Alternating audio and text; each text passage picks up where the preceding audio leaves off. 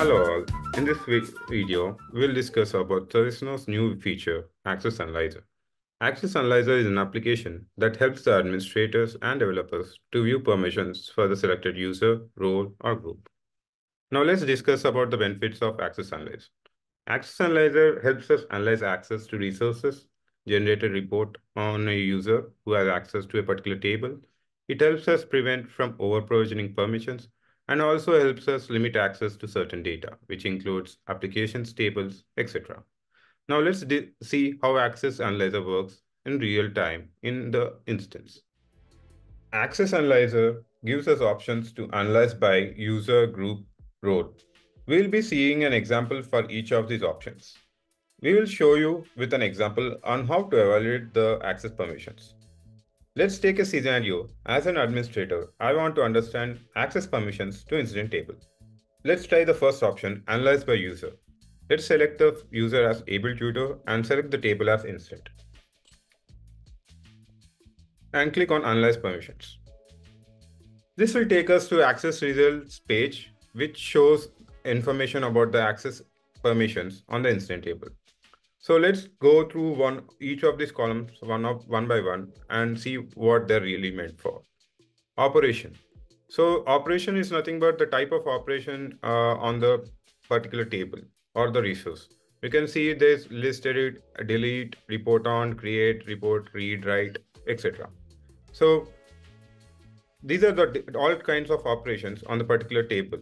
Next column is overall access. You can see for few of the operation it is blocked and few it is passed.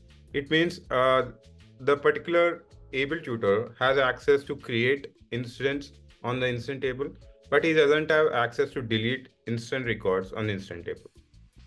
Now coming to next column, ACL. We can see this undefined, blocked, and passed. Passed means there is an ACL and able tutor satisfies the criteria to create the records. Blocked means there is an ACL defined, but the particular user doesn't have access to do that particular operation. For example, you can see the delete able tutor doesn't have permission to delete records on incident table.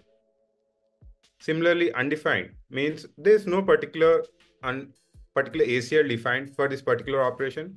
So normally what happens is the user is blocked from executing that particular operation.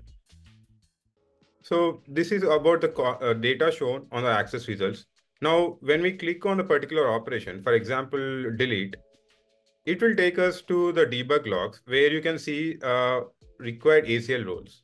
So it means what particular role is required for the able tutor to delete the records in incident table. So able tutor requires ITL admin to delete records on the incident table. When we click on further on the access control, it will take us to the access control page where it gives us more information about how the rule has been created. Now let's go back and check for the group analyze by option. Now let's select group. We'll take the group as help desk and keep the table as it is and see what all permissions are there for the help desk group. When we click on analyze permissions, we can see even the help desk users doesn't have access to delete the records on incident table.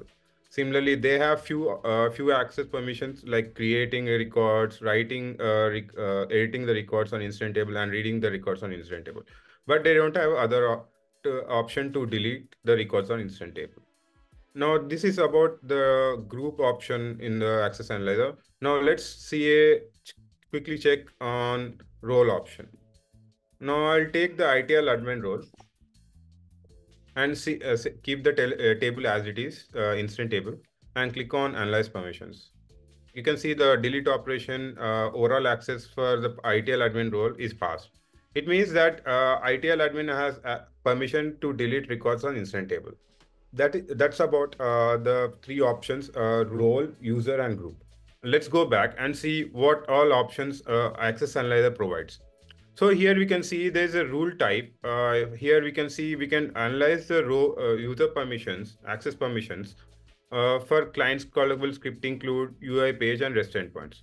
Again, I will take an example for client callable script include. I have created a sample script include called access analyzer test. I will check for the role ITL admin. Now let's see what happens. You can see the execution operation for the script include is blocked for the ITL admin. It means the particular ITL admin doesn't have the required role to do execution of the script include. Now, when we click on the execute, it says required role ACL roles is ITL.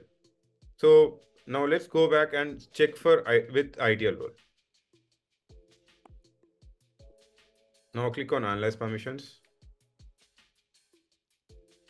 You can see the overall access is showing as pass and the ACL also pass.